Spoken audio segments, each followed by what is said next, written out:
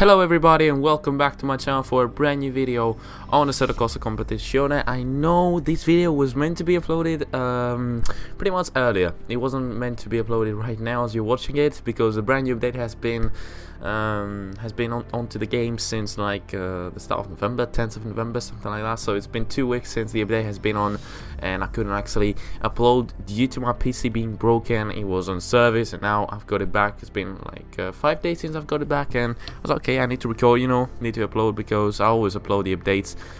So, welcome to this video. As you can see, additions, brand new track, multiplayer is now onto the game, so we're gonna try it onto some future videos probably, if I'm gonna have time to upload any new videos on this update. But we've also got a brand new car, the BMW M6 GT3 GTE. So pretty much it's a BMW, I think we also have the same BMW on F-Factor 2 on the endurance pack, if I'm not mistaken. So we've already driven this car. I've already driven this car on F-Factor 2. Let's try here on Assetto Corsa Competizione on a race around Paul Ricard. Here we are, ready for the race in Paul Ricard, and as you can see, this is the grid. We're starting from last position with 20 other opponents. Yeah, I really want to see how the AI is going to be. And Mugello was a little bit risky. He had some... It needed some improvements since Mugello and also from Nürburgring. So let's see how good it is, but also how good I am in the game, because I'm still not very used to like the braking zones and all that in the tire wear on this game. I think it is a pretty tough game in terms of like tire wear and braking zones. So I only get used to that. But okay, I just got brake checked here by the Audi. Thank you very much. There you go. That's the collision here with that. I think they've also added that. A brand new thing, wherever collision happens, pretty much get informed on the bottom of the screen. But now we're gonna be going off. We're gonna be starting in Paul Ricard. We're already on the inside of a Mercedes AMG. Now up the inside of an Audi, another Audi, a Ferrari even possibly, and not gonna be going up the inside of this Lamborghini. Around the outside of the Lamborghini, he got a bad exit here. We got a perfect start. We pretty much gained almost 5 positions there onto the start of this race. So that was a pretty good start. And we're also going to be going probably up the inside of this. Another Lamborghini. Let's see. Any chance we're going to be making a move here up the inside. And the Bentley is also going to brake pretty early. We're also going to make a slight contact here on the back end of the Bentley. Not a lot of damage done. And I think we got away with... from the worst. Now onto the back straight. As you can see, we're going to be catching up to the back of the Bentley, one of my favorite cars so far. But let's see how we're going to make a move on the Bentley. I think it's going to be pretty easily done. We're going to be going side by side for the time being. The Bentley is still on my left hand side. Now it's behind me because we got the slipstream from the Ferrari and we made the easy move bar. It's beautiful there, beautiful to see. Plenty of cars running around Paul Ricard, and I'm pretty much looking forward to driving more of those cars. And the Lamborghini actually ran wide there, as you can see, and with that Lamborghini running wide, we are actually up into 13th position already from the first lap. So the AI seems to be a little bit off the pace onto the first couple of corners, and that's the reason we've been gaining positions. But now we're gonna make a mistake, and one thing I need to mention, I didn't get used to the track. No matter how much practice I've done, I just couldn't get into grips with the track. Like the braking zones were pretty messed up for me, because whenever I tried to brake earlier, the AI would be faster than me, and whenever I tried to brake later or at the same level as the AI, I wouldn't make the corner. And that happened especially onto the third sector, and with that mistake we've lost a position to the Audi, and we've dropped down into P40. And as the Audi actually up ahead, he's going to be making a move onto the Ferrari. And we've also under attack from a Lamborghini here, as it is on our slipstreaming. Let's see, is the Lamborghini going to make the move? Stick around the outside is going to go. I'm going to leave him space on the outside. Let's see. 275 kilometers here on the top speed. Onto this corner. We're going to make it. Stick onto the corner. We're not really going to make it. Lamborghini runs wide, and we run a little bit more wide there. And I just couldn't hold it. That's what I mean. Like, it seems like the AI has more like stability under some certain corners, even though you might do the same as the AI does, but you're not gonna have the same result. That's what happens. And as you can see, that was a good run through this corner. That was a pretty good run, but still the AI is faster than me. But yeah, the AI has improved a lot. It's improved a lot since Nürburgring and Mugello, because even Mugello I could easily challenge the AI, and if I had like more time I would have easily, like, you know, got into the top 10 or something like that. But in this occasion here in Paul Ricard, it's just like the AI is faster than me. But now the Lamborghini, we've got oh my god, that was a cruel fight here. The Lamborghini almost made contact with the front end of the Ferrari car, and the Lamborghini is just going left and right on the braking. There's a lot of oversteer for the Lamborghini, as there's also some kind of oversteer also for me. But the Ferrari seems to be losing some kind of speed, and we're gonna take advantage of that. Stick onto the slipstreaming once again with 5 minutes to go onto the back straight. We're currently in 15th position now.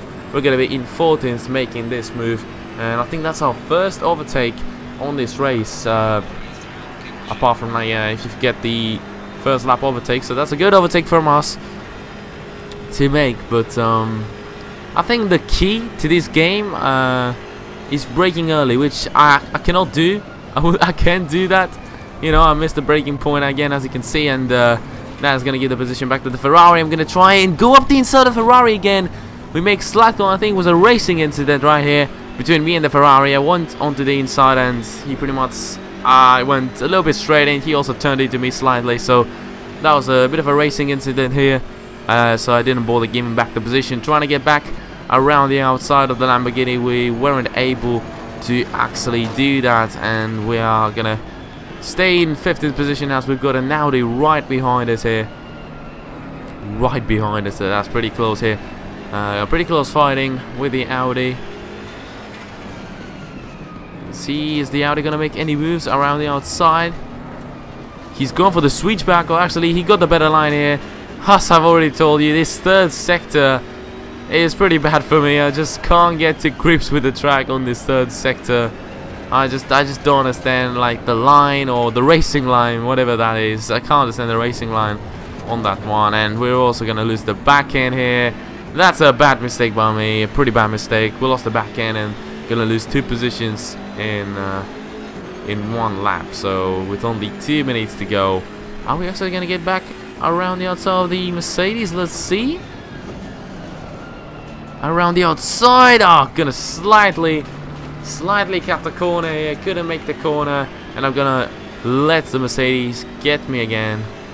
So it would be pretty unfair to make the mistake, if I'm being honest. And now the Lamborghini is gonna come onto us again on with only 55 seconds to go. So it's the penultimate lap right now, and the Lamborghini is actually going to get me around the outside. Is there any chance of me actually holding on to here?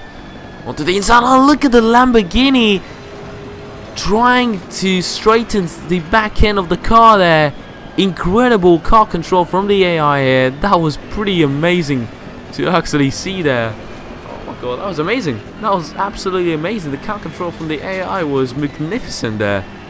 It's just fantastic, just incredible. And I'm gonna make yet another mistake through this corner. This corner has been so bad for me. I just can't get to I just can't get to grips with this corner. There's no way. The Ferrari now gonna get me. Up the inside he went. I'm not gonna go for a dive onto the final corner. I'm not gonna do that again. But I'm gonna try and have a good exit around the final corner. Stay onto the slipstream with the Ferrari. Let's see. I'm gonna be able to make any moves. The Ferrari doesn't have the perfect top speed, so we're gonna take advantage of that. Go up the inside this time. Not like we did with the Mercedes. And I'm gonna try and brake a little bit earlier, and that's not that was a lot earlier. Not really wanting to do that there. The Ferrari's gonna outbrake us, and he's gonna take the position. We're down into 19th, even though we had an incredible start. I mean, if we finish on 9th position, which we're probably gonna be doing, it's good because we've gained 2 positions. So, you know, it's not the worst of finishes, you know. I mean, 19th position here in Paul Ricard. Pace was pretty bad, if I'm being honest, and I'm gonna give that also to the tire wear being pretty bad. Like, my tires were in a really bad state. That's why I started losing positions from the Ferraris, the Lamborghinis, and I'm not gonna blame the game on that. Obviously, I've just broke. I broke so many times late onto some corners that resulted in my tires getting pretty much destroyed. So, you know, tires went badly worn out. We ended up in 90th position. Pace wasn't good. AI improved massively since the last update. I pretty much liked it. The track, not one of my favorite tracks. I don't really like it. It's probably one of my least favorite from the endurance, like, you know, track pack, if we're gonna call it like that. But the BMW was pretty cool once again as a car. Still, the Bentley, I think, is my favorite car, and I think the Bentley is my favorite car currently. But the BMW was pretty interesting to drive. But I really want to try like some multiplayer races onto the game. So, you know, probably some episodes. I'm gonna do 1 or 2 episodes on multiplayer. Depends on how it goes and if the races go well. But I think I will record one video. Also, I'm gonna get back into WRC 7 and F1 2018. Even though on F1 2018, if it doesn't get above 50 views, or if it doesn't get your support, the career mode, I'm probably gonna stop it, because, you know, it takes quite a lot of time to record, and if you don't really enjoy it or you're not really interested in it, I'm not really gonna bother doing it, because, you know, we've got Assetto Corsa, we've got the league racing. I just uploaded like the race highlights, which I don't know if you enjoyed it, you know. But if you enjoyed it, yeah, give me some feedback on the previous video, because it's something brand new in the channel. I've never tried it before. But yeah, until the next video, guys, which is probably gonna be even Assetto Corsa or WRC 7. I'll catch you later. Goodbye, lads.